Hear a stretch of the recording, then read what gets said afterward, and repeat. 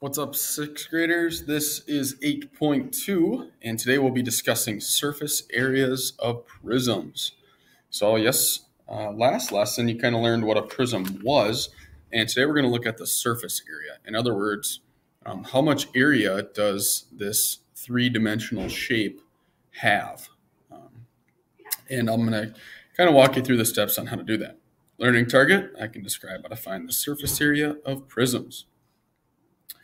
With starting with a little bit of vocab, we've got the surface area of a solid is the sum. So remember, sum is refers to addition of the areas of all of its faces.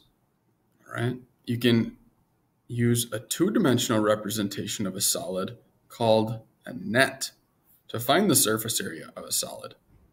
Surface area is measured in square units. So, for example, inches squared or feet squared, right?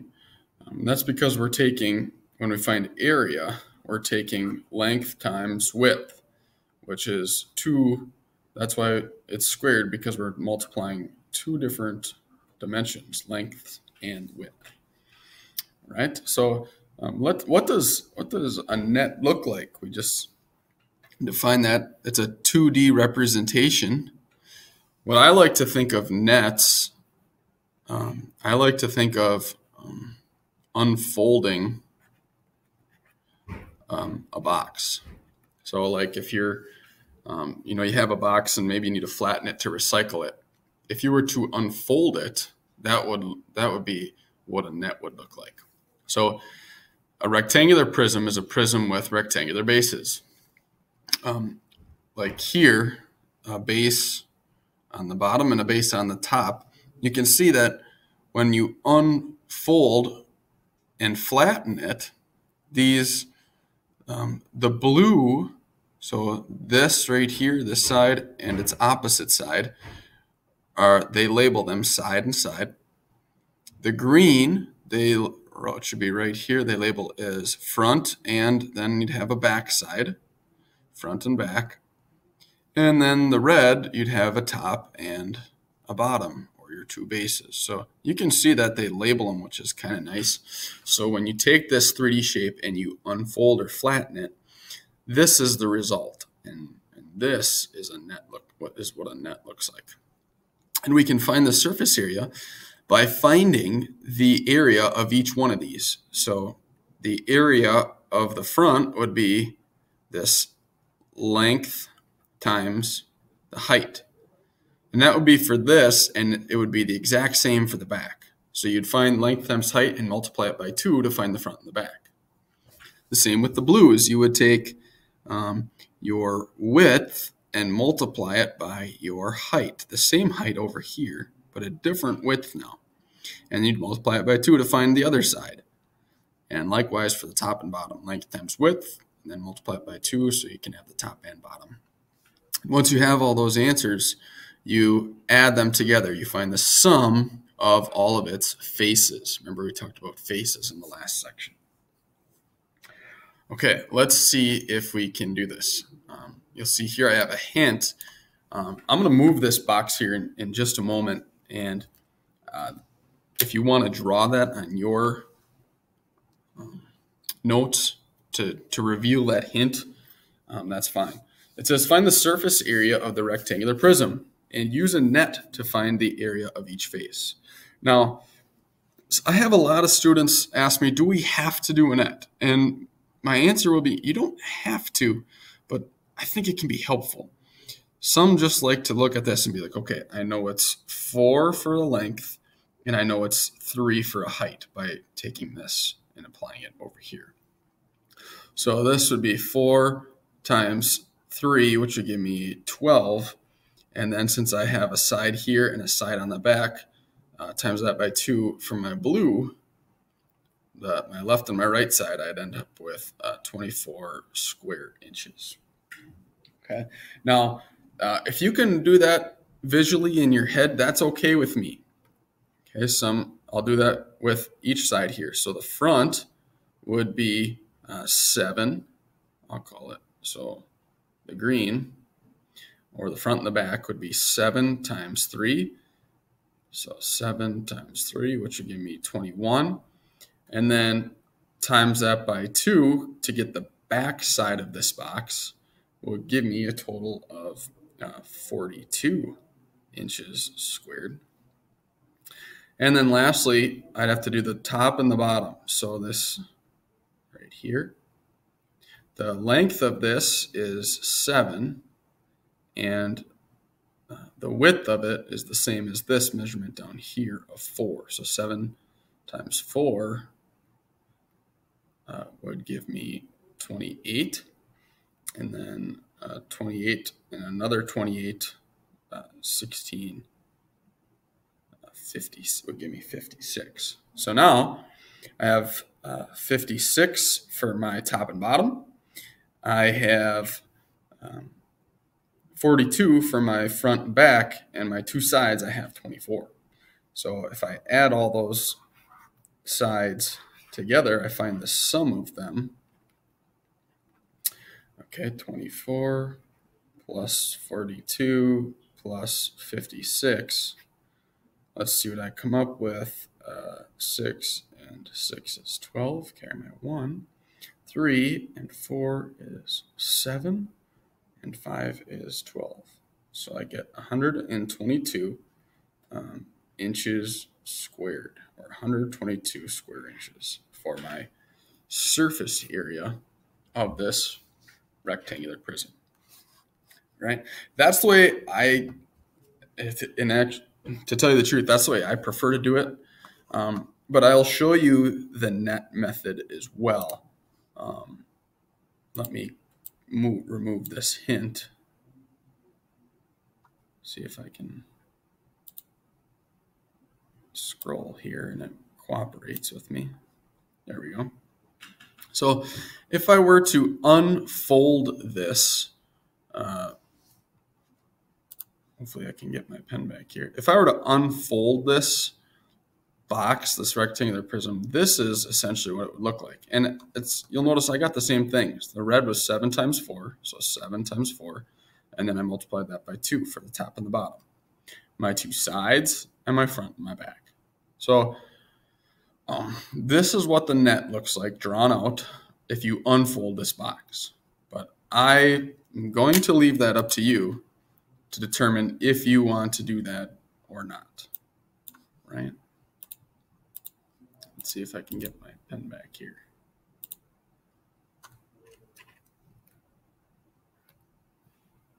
All right, so let's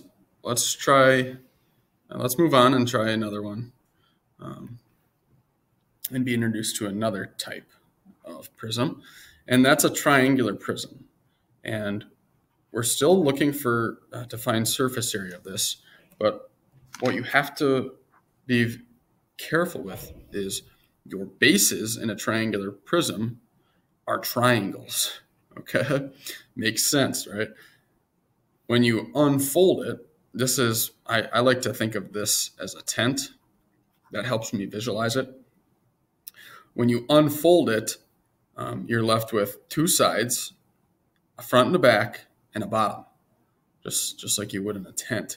And your front and backs are triangles, and the area formula for a triangle, remember, is base times height divided by 2.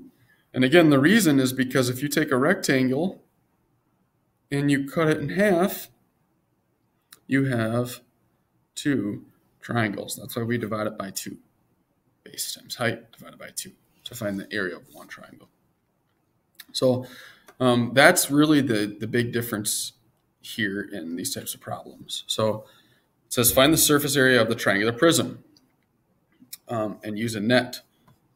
All right. Once again, I'm going to do it. I'm going to try to visualize first, and then I'll show you the hint or how to use it, how to use a net to find it. So I'm going to start with my my front and my back, and so that would be green. So front and back. my green triangles here. Base is 12 times my height. It looks like it's 5. 12 times 5 divided by 2 to find the area of one triangle. So 12 times 5 would give me 60. Divided by 2 is 30. And then that would just be for the front. So for the back, I add another 30. So I would get a total of 60 centimeters squared for my front and my back. Next up, let's do the two sides. So in this case, I've got the blue is a side and the yellow is a side. One side is straight up and down, the other one's pretty slanted. This looks more like a ramp, right? But if you're visualizing this ramp, this is actually just a rectangle. So for my sides, I have I'm gonna do my blue side first. So my blue side would be, it's 13 long times the width of it is 8 centimeters. And 13 times 8 would give me 104 centimeters squared. And then I'll do the other side, which is the yellowish side. And notice that this is different dimensions. So it's 5 by 8. So the yellow side is 5 by 8. So 5 times 8 would give me 40. And the one you can't forget about is the bottom of the ramp. So the bottom is 8 by 12. So 12 by 8. 12 times 8 is 96. And that's centimeters squared. And in the end, I need to add up all of my faces here. So 96 plus 40 plus 104 plus 60. What does that give you? You should come up with 300 centimeters squared. And 40 plus 96 plus 60 plus 104 give you 300 centimeters squared. And again, let's take a look at what this net looks like if you prefer to do it this way, which is just fine.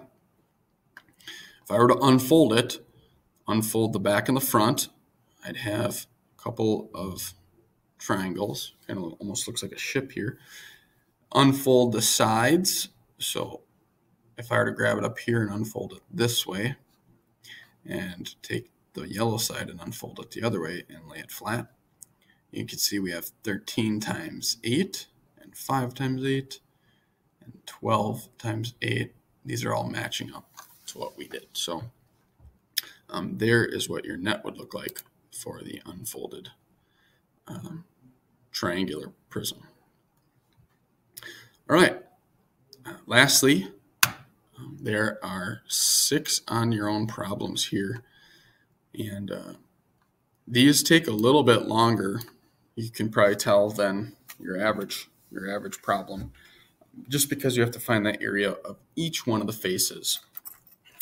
So go ahead and pause the video now, see what you come up with, and for sure let me know if you have questions. I'm not going to go through each one of them and explain each one of them.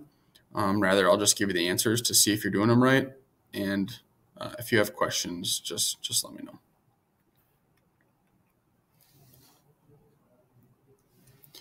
All right. Hopefully my pen is working again. All right. And for number 1, hopefully you came up with 258 meters squared. Number 2, 180 inches squared. Number 3, 286 feet squared. Number 4, 60 yards squared.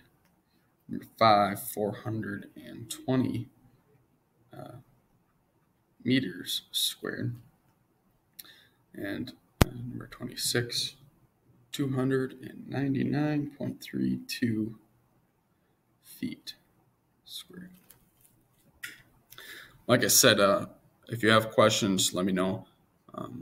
But these do take a little bit of time. It really helps if you organize, like front and back, top and bottom, sides, kind of label it so you can really easily find what you found for each measure. The nets can be a little bit tricky, but if you do use them, they can be definitely helpful.